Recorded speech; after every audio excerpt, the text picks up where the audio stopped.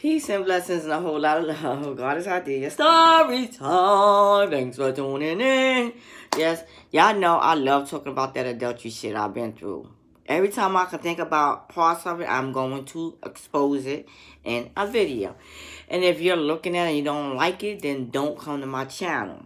So let's talk about how the side chick told me, because I said to her, I was like, well, I don't know why he would, after she told me she was having his baby, happy to be having a married man's baby. Damn, some females just don't care. But anyway, she was happy to get pregnant by that man who's 6'2", got them long dreads and light skin, but no high school diploma, no pension plan, no life insurance, living in the projects. Not really better himself. But yeah, she laid down with this married man. She knew he was married because he talked about me like a little bitch. Yeah, you know, he had to do that. Because, you know, when you trying to get some coochie and you married, you got to lie on a wife. Because you got to make the side chick feel sympathy for you so she can open up them legs and you can score. And then you will continue lying to her because now you know you got her. So yeah, he felt the need to really badmouth me. But anyway, when she told me, inboxed me on Facebook about her little child being born by my husband, was happy than the fuck she was having his baby shit. I said, well, I don't know why he would get you pregnant. He can't take care of 2 children he already have because he have a daughter. I have a son before me and then it's my daughter and they're a year apart. They're a year apart. So, yeah, she said he gonna be taking care of her baby. And I couldn't understand why she thought that because, you know, the wife knows her husband's financial status, okay? First of all, I'm going to tell you right now, I had no business with him. I already spoke about myself, how I wasn't loving myself, how I didn't value my worth because why was I with a man who couldn't do nothing for me, let alone a baby? But, you know, we do things and then we learn lessons later. So anyway, she went on to tell me he's going to take care of her baby. So let me give y'all some history on why that's a lie. See, after I left him for cheating and found out that she was pregnant, I didn't file for child support right away. I waited. So I finally filed for child support. I gotta talk slow. I filed for child support in the state of PA. He never showed up to the court days. His excuse was he was on parole, but as the mastery judge said, just because he was on parole doesn't mean he couldn't come to these court dates. So he also wrote on one of my court dates, I was sitting in the room with the clerk and he was trying to get my husband on the phone because they was looking at the pay stubs that he sent in.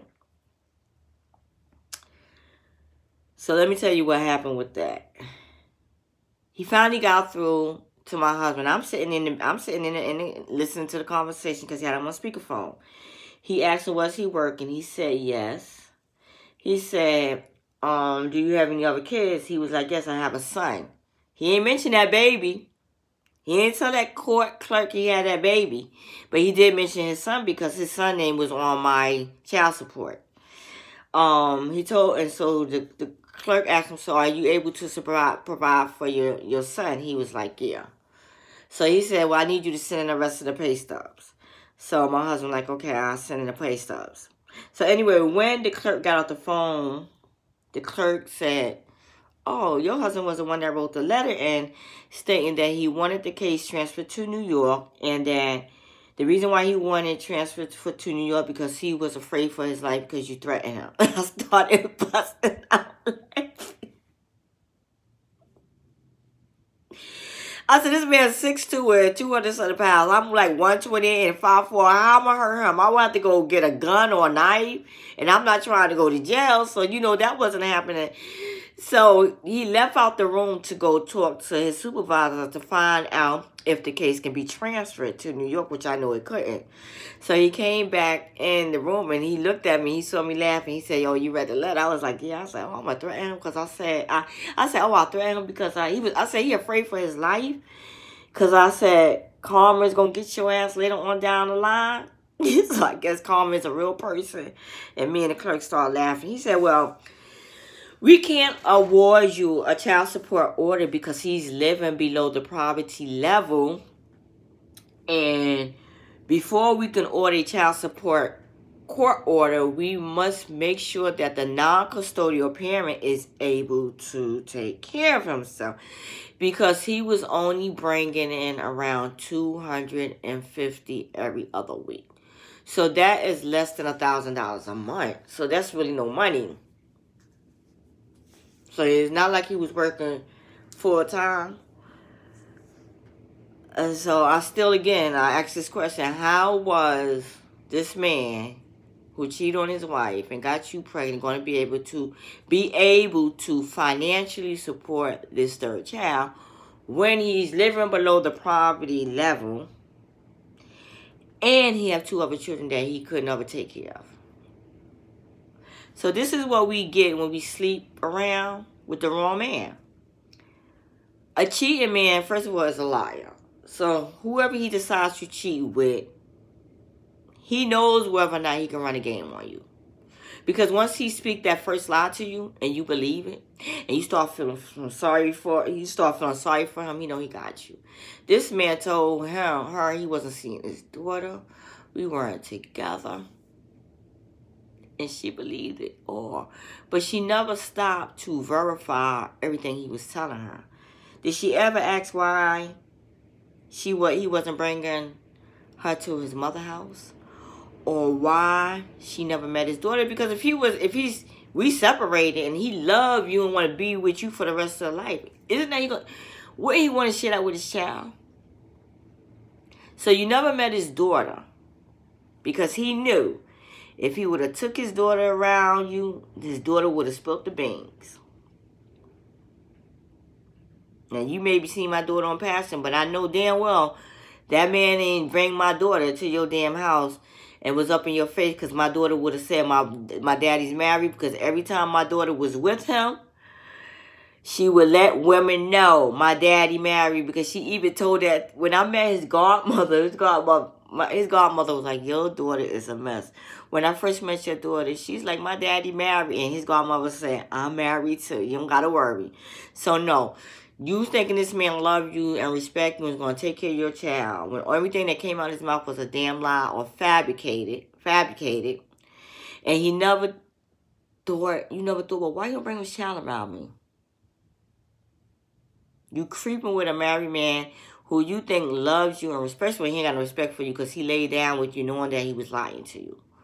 And then he went up in you raw knowing that he cannot take care of the kids he already had. This goes to show you he don't value himself, and he will stick his penis in any woman that will fall for his game. That's number 1. Number 2, even the fact that I cut him off right after the affair was exposed, I left. She thought they were still together. First of all, you're not together with no married man. You're not in a relationship. Y'all are in a situation in which he comes over and fuck you whenever he feel the need to. And because it's new, he's excited, so he's going to be over there as much as he can until he wears off. And then he'll be over there whenever he want his D sucked or he want F. So she said they were still together, not knowing that right after the affair was exposed, he was calling me, trying to talk to me and saying, let's work it out. And even after I left him, I ended up coming to New York. We went to a hotel, and me and my husband slept together. Stupid me. So this is right after the affair was exposed. But this chick really believes this man loves her. Shit, he don't even love me. So I decided, after I found that she was pregnant, I decided to let him go. Right? And she said they were still together. Not realizing he was trying to reconcile with me. Not realizing, he also told her the marriage was fake. Not realizing that he doesn't want to divorce me. All these things that I already talked about in my videos. And it just goes to show you, when you don't love yourself, you don't think you deserve the best. And you're willing to accept anything that a man throws at you. If he give you some attention, you're going to take it. If he smile at you, you're going to take it. If you don't love yourself and he tell you you pretty, even though he might not mean it, you're going to take it. So I'm saying, when you do not love yourself and value your own worth, you will fall for the games that a man has scripted for you. You're going to audition that man for that role. He's going to play the role that you created for him to get what he wants. And even though she knew that this man had came down here to see me and my daughter, our daughter, back in 2017. And when again I said I don't want to be with you. After we done spent some time together, I said I don't want to be with you like that.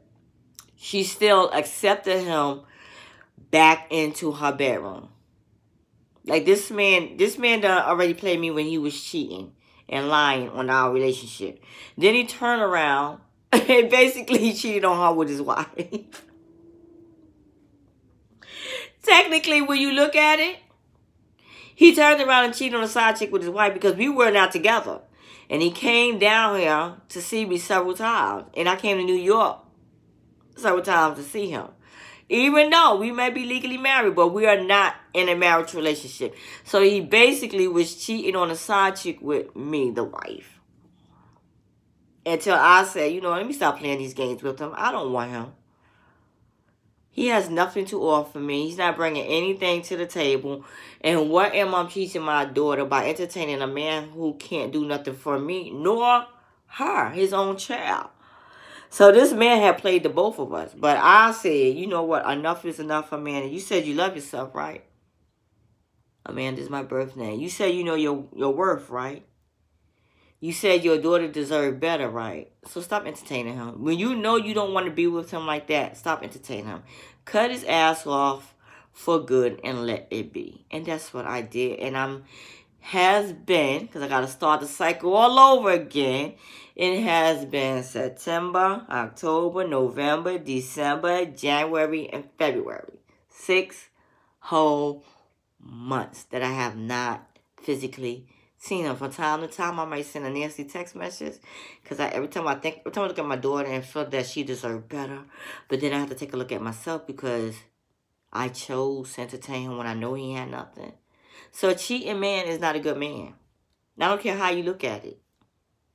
Whether he get with a woman and it works out or not, a cheating man cannot be trusted. And this man don't want to be tied down. He need to be honest with himself. This man is not capable of being a good role model for any child.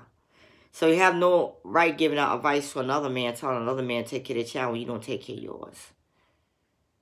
But yeah, she said he was going to take care of her baby.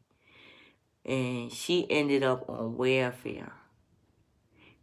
And you know when you get on welfare, they're going to ask for the father's information. Now, it's up to the woman to give up the information. Because all you got to do is say, I'm scared. If I give up the information, he's going to come after me.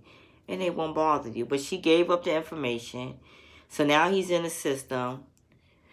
And I think he told me he was paying $50 a month for child support. Because when he said he on child support, I was like, who got you on child support? I know your son mother don't do it.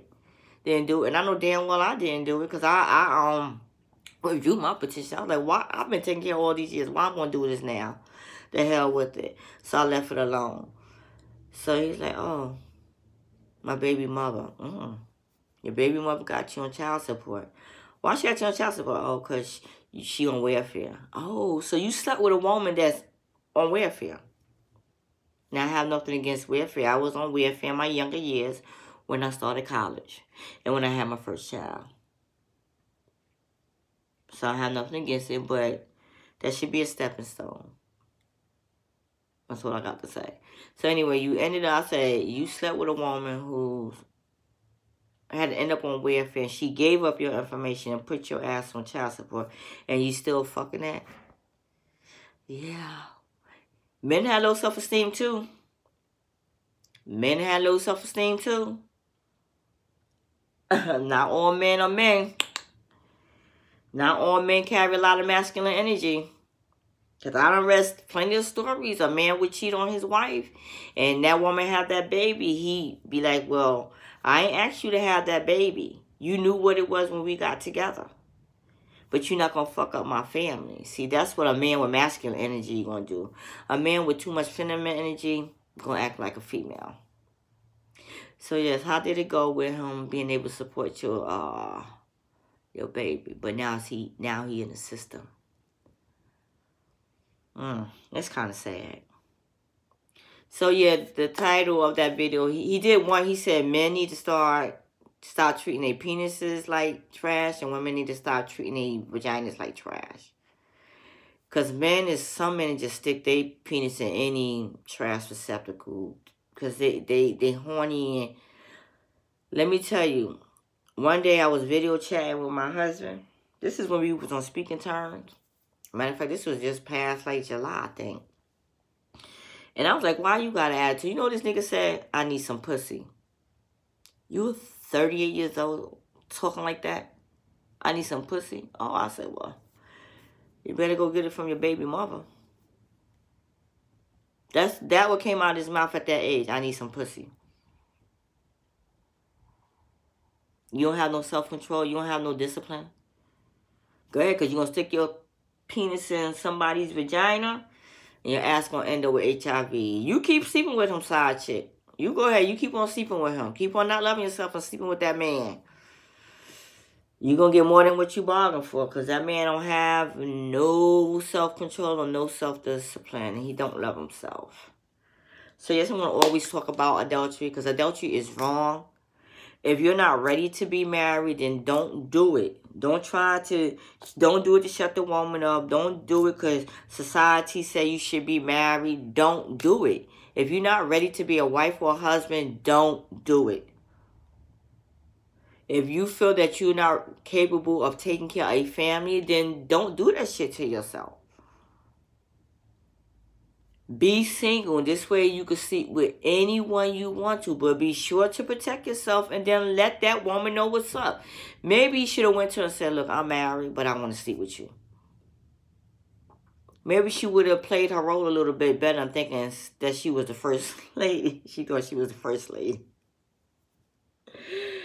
I bet you that man ain't never introduced her to his friends or at work.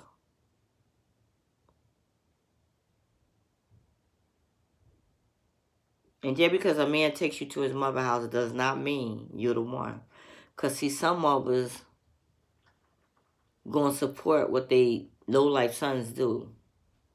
I'm not that type of mother, so my sons have never been the type of dudes that's going to bring every female that they may be entertaining in my house. Because they already know.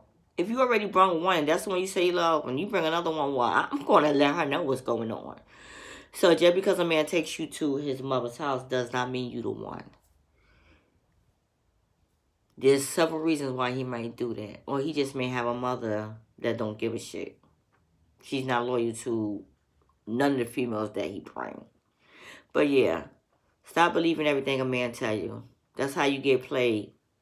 And then you cannot blame the man. You have to really take accountability for yourself. Because had you been loving yourself and knowing that you deserve best. First of all, why you going to sleep with a married man that can't do nothing for you? Because first of all, I'm not into married men. I never have been. Ever since I was a little girl outside, I would never entertain a married man. And a married man has never approached me because I don't got stupid written over my head. But anyway, if you're going to cheat with a man, I'm not saying be a hoe or a prostitute, but god damn it, get something out of this shit. And know your role. Don't be single to a married man who's cheating. Because if he's cheating on his wife, he's going to cheat on you. Point blank. Peace and blessings and a whole lot of love. Goddess idea.